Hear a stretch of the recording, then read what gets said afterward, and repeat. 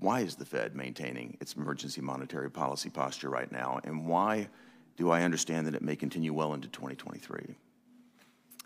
So where we are is we're watching the evolution of the economy. We're noting that there's still an elevated level of unemployment. We note that inflation is well above target, and we've discussed that.